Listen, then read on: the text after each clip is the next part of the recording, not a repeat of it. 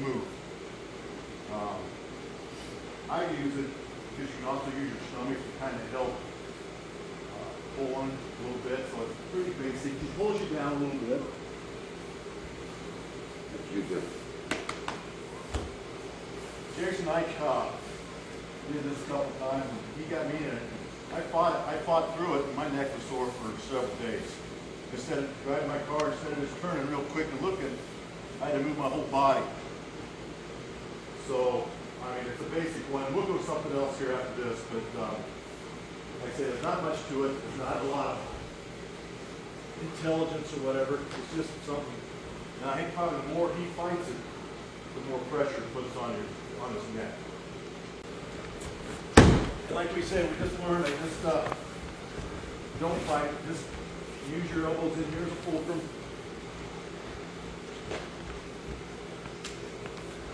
And I like to tighten up the muscles, I think, to give more strength in there.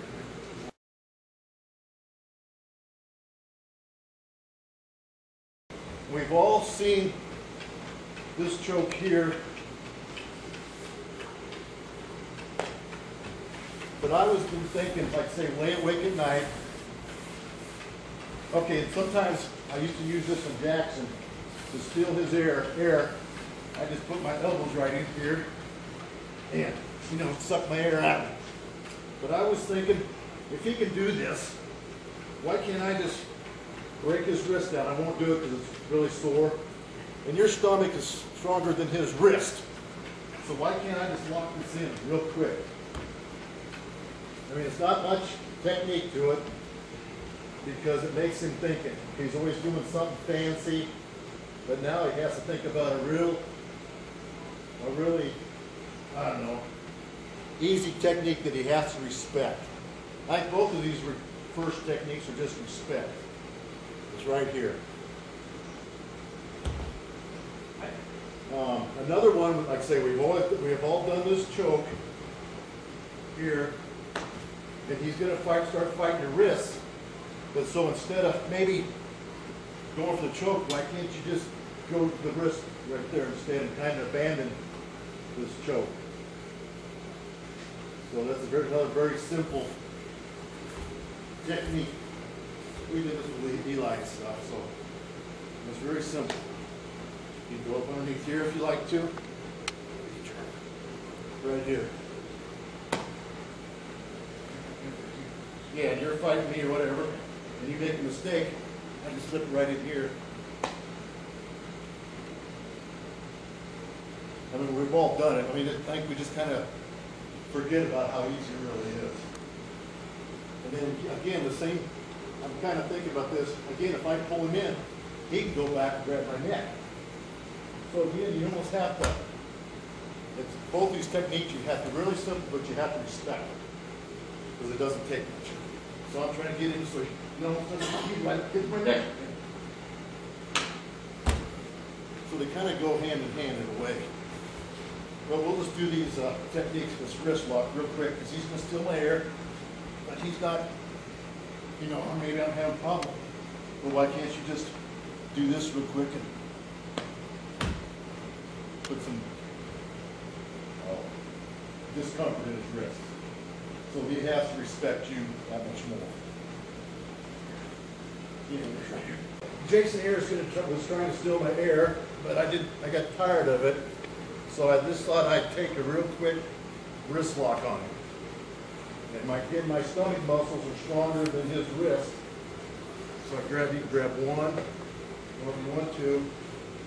That's something you guys are doing. You've been doing both at the same time. Another one that we've talked about, we've all had this choke right here, and you reach up underneath here to choke them out.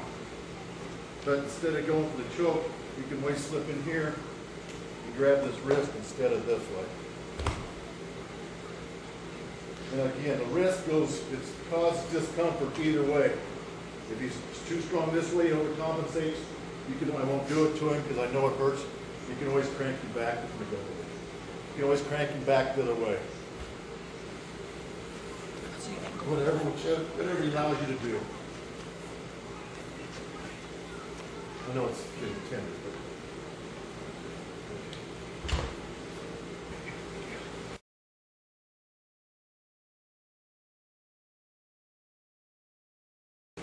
grab on here. I'll keep off here. But we've done it a jillion times.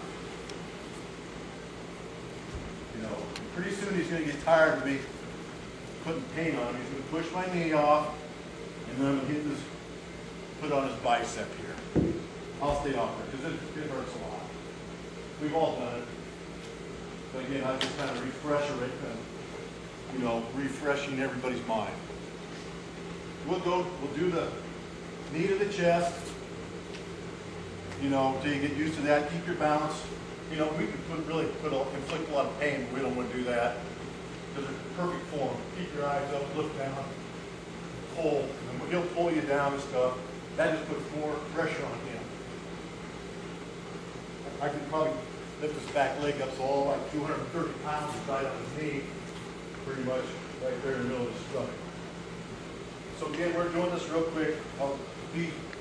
I'm trying to keep from hurting him, but real quick, your legs out here, look it up. But keep this leg back so you're not helping support your weight. And that's where you're doing the keep. Sorry, put it back here so you have 235, 40 pounds right here in the middle of his chest. And you help him hold on with his lapel. So real quick here, I won't hurt him.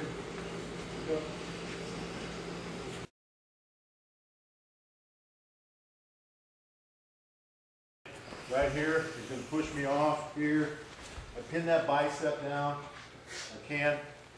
If you let me, I'll just take this wrist and lock it right here.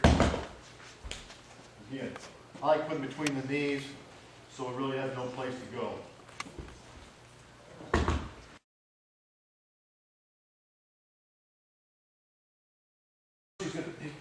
But if he's going to try to guard me, I'm going to take him over and go right here. Because I'm going to be here, he's going to reach up, I'll slide off. I'll get this arm somehow here. Another move. And then I get into it. We'll do this about half a dozen times. He's going to push me off here, I'm going to get up here. Then I'm going to get in here. The next one's going to be this leg, bend his arm back, and we'll run out of time. Either one. Right here, or I'm going to lock it back here. Both of these are very good. But just start off right here, to the side here. We'll go to the side mount, go here to booty grounding. I pull it in tight, go right down. We'll start with that one for right now, then we'll go to the